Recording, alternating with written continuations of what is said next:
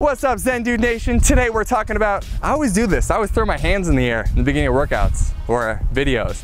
So Zen Dude Nation, today we are talking about how to jump rope to lose weight.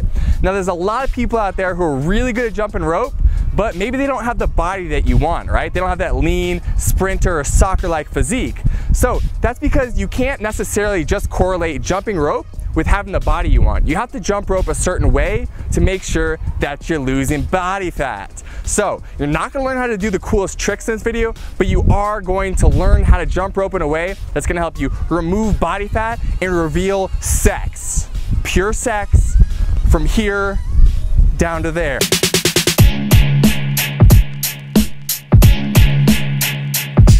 So if you like this video, please give it a like, guys. Comment below if you have questions, subscribe to the channel, and finally, we set up a free 4-week challenge for all of our Zen dudes and dudettes who want to get sexy while jumping rope and living an overall awesome life. So if you want to get in that free challenge, click the link in the first line of the description and you're in. First thing, when it comes to jumping rope, we recommend that you jump rope fasted. Oh, what's that, Dan? Oh, Dan wants me to explain to you guys what fasting is. Well, fasting is just not eating. Dude, no! So if you wake up in the morning, you usually eat your Cheerios, don't eat your Cheerios, instead go jump some rope and then eat your Cheerios. No! Now, before you get your panties up in a bunch, listen, we understand that scares some people, but when you jump rope on a fasted stomach, you're no longer using glucose to fuel yourself while you work out, but instead you're fueling yourself with your body fat, which means you are losing body fat while you're exercising. It's the best thing ever. So if you want to give it a shot, so maybe one day try fasting where you jump rope and then eat your meal after that. Number 2, we want you using a weighted handle jump rope. If you use a regular speed rope, yeah, maybe you could do cooler tricks, but guess what? You're not burning as much body fat because that extra resistance that weighted handle rope provides helps you burn more calories. Step 3, you guys, we want you doing high intensity interval training. That means you are going all out effort with the jump rope, and then you're taking 10 seconds, you're chilling, and you're doing another repetition of 30 seconds. Rest. Rest. I guess it's not really a repetition, it's just 30 seconds of jumping your rope, and then 10 seconds rest. You can do that 8 times in one circuit, and you can go ahead and do that 3 to 5 times for one high intensity interval training workout. You guys, you don't even need to listen to me say this. We created YouTube workouts. We got a ton of them that follow this strategy.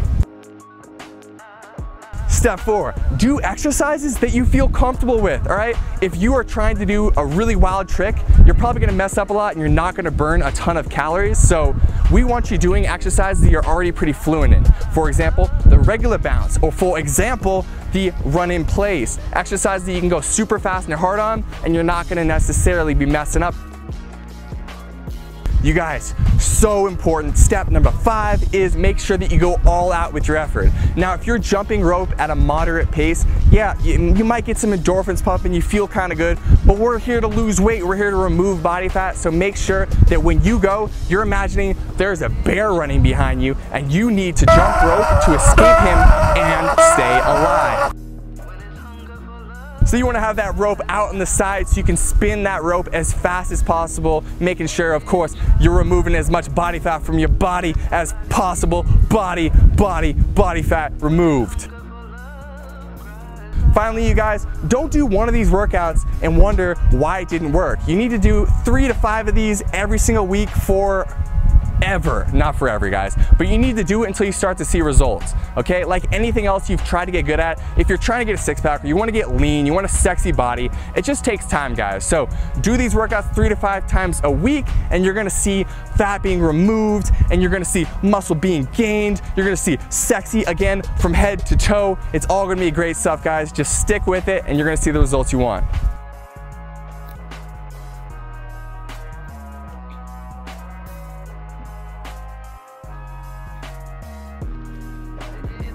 So you want to hold your hands out to the sides and make sure that you can spin that motherfucker as fast as possible.